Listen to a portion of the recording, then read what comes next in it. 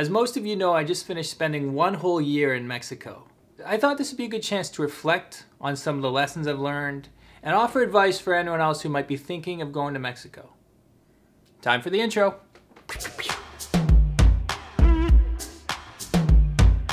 Now before I explain these tips, I gotta tell a little story. This is a bit of a secret actually. I've never shared this in a video before, but this past year I spent in Mexico, it wasn't my first time visiting Mexico. What did you just say? So when I was like 10 or 11 years old, my family took a cruise. It was a big family trip my dad had been planning for a long time. We flew down to New Orleans, and from New Orleans we took a cruise ship down the Riviera Maya. There's the cruise ship. That's me. That's my younger brother. That's my mom, that's my dad. Yeah, I don't know who that was. Maybe like a long lost brother. There I am again. It's my brother, my mom. These are pictures of an archaeological site. I think we went to Tulum. But you want to know what I remember from that trip? From my first visit to Mexico? It was really, really, really hot. And that's about it. Getting off a cruise ship, walk around a bit, and that's all I remember, guys. When I look back on that trip I took when I was a kid, it was pretty forgettable. And I know that's a bad thing to say. I know that was an expensive trip to take and stuff, but I'm just being honest. I don't remember very much from that trip. So now that I'm older and wiser, well, maybe not wiser, but at least I'm older, I want to talk about what it is that can make your trip to Mexico unforgettable instead of forgettable. Tip number 1. Try Mexican food. And I mean really try Mexican food. Don't just say like, oh, I like Mexican food, I like nachos, and then order a bunch of nachos and just have what you have back home. Try some new dishes, you know, experiment. Try enchiladas, try chilaquiles, try mole poblano, try the habanero salsa. Picante! Be careful with that one, but just try things that you don't normally try. Because food is like an entrance to understanding Mexico in so many different ways. When you start to understand the variety of foods in Mexico from the different regions, you start to understand the variety of different peoples with their own traditions. You start to understand sharing, you start to understand community. I mean, we had just got our food and then suddenly the mom just lifted up their main dish and offered it to us.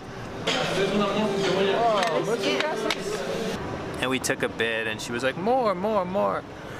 And then we took some more and then she's like offering us tortillas, and that's the kind of experience that really sticks with you, and it's the kind of experience we've had many times in Mexico.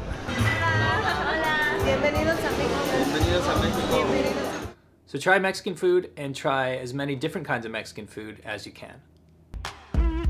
Point number 2, talk to Mexicans. This might sound like a very obvious thing to say, you know, oh, you're in Mexico, talk to Mexicans, of course.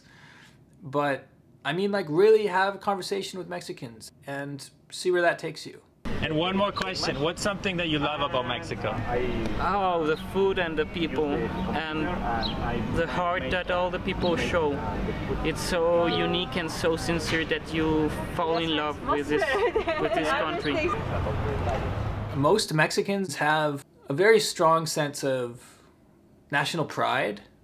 Maybe they're not happy with, you know, their government or some political situation, but pride of being Mexican and a good sense of Mexican history and Mexican culture and Mexican society. And if you don't know about this stuff, like, just talk to a Mexican and they will be very happy to share with you, as long as you're coming from a place of respect. It's a pleasure to meet you, Eduardo. Nice to meet you too. So you are Canadians? Yeah, we are. Canadian. South Korean. Oh, actually, she's from South Korea. They're from the French part of Canada. Oh. We're so like influenced and inspired by Mexican culture. We were thinking we're going to celebrate Dia de los Muertos too at home in Canada. Yeah. Oh, that's nice. Yeah, we already have our dress, do our own tortillas and everything at home. Oh, seriously. My third tip for anyone visiting Mexico is to bring an open mind. Don't think you know what Mexico is before you get there. Maybe that's the problem that I had on that first trip. like I said, I was a little kid, so I'm not being like too tough on myself. But I think that situation I was in, where you're in a cruise ship and you're arriving to Mexico and you don't know anything about Mexico, or you're in a beach resort, you don't know anything about Mexico. But sometimes you think you know about Mexico.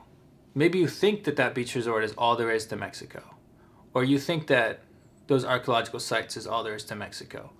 But really, there's so many different sides to the country that are waiting to be explored.